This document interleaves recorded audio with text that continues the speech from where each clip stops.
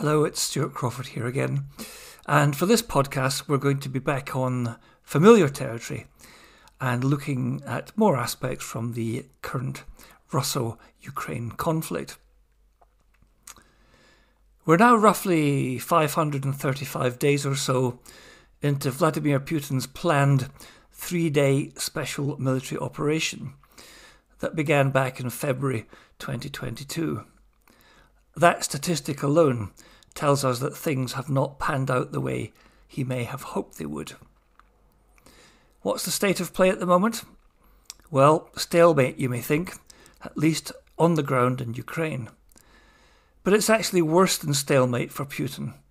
He's losing in every domain in which he is engaged. Let's have a wee bit of a look at that in detail. In the field, his armies have been rebuffed, ground to a halt, and have transitioned mainly to the defensive. Their losses have been horrendous, both in equipment and in personnel. So much so, in fact, that he's had to extend the age range for conscription to provide sufficient troops to keep his war going, and bring in ancient 50-year-old tanks out of storage to re-equip his regiments. He then suffered the embarrassment of the mutiny of his erstwhile friend Prigozhin's Wagner group, which took over Russian headquarters in Rostov-on-Don and started marching up the motorway to Moscow. This was diffused by Putin's ally,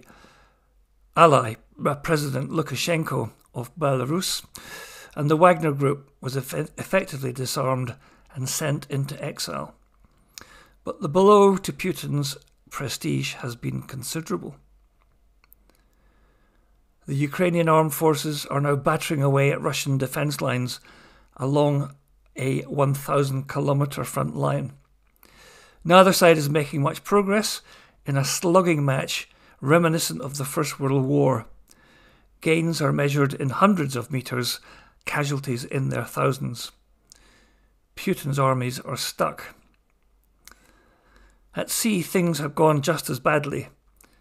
Russia's Black Sea Fleet is now basically bottled up in its ports, hemmed in by increasingly effective Ukrainian attacks based largely on their innovative sea drones and on anti-ship missiles, in the main donated by the West. Things started badly for Putin with the loss of the Black Sea flagship, the Moskva, to drone attack, and have just got worse since. Not only has the strategic Kerch Bridge been attacked successfully at least twice by sea drones, but so too have an increasing number of Russian naval ships, despite increased defensive measures. Much of the Black Sea is now denied to Putin's ships. And in the air, things are hardly better. An early indication of how things might develop occurred at Hostomel Airport just outside Kiev, when the Russian coup de main operation to capture it from the air failed miserably, with several of their helicopters shot down. The Russian Air Force, primarily designed to counter NATO operations by defeating Western aircraft in the air, has found trying to tackle the extensive Ukrainian ground-based air defences hard going, to the extent that they now seldom venture further forward than the front line of their own troops, and when they do, they tend to incur heavy losses. Meanwhile, Russia has proved vulnerable to Ukrainian drone attacks from the air. Russian Crimean military bases such as Sevastopol and nearby air bases have been struck many times, while Moscow itself has been subjected to multiple attacks. While the damage to the Russian capital to date has been slight, the propaganda value of those strikes should not be underestimated. On top of all this, Putin is also losing the information war. Helped by NATO intelligence and information assets, the Ukrainians have presented their cause to the world with much greater skill and effect than have the Russians. Ukraine's President Zelensky has proved to be a master of public relations and the media soundbite, while Putin's appearances on his state-controlled media looked contrived and insincere.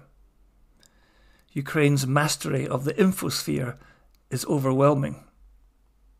Finally, Western economic and diplomatic sanctions on Russia have really begun to have effect. Putin's administration has been forced to look further and further afield to China, North Korea and Iran to find the components and materials to keep the Russian defence industries turning over. The ruble has tumbled in value and defence spending has increased markedly. Russia's economy is creaking badly and it may take decades to recover, if it does at all.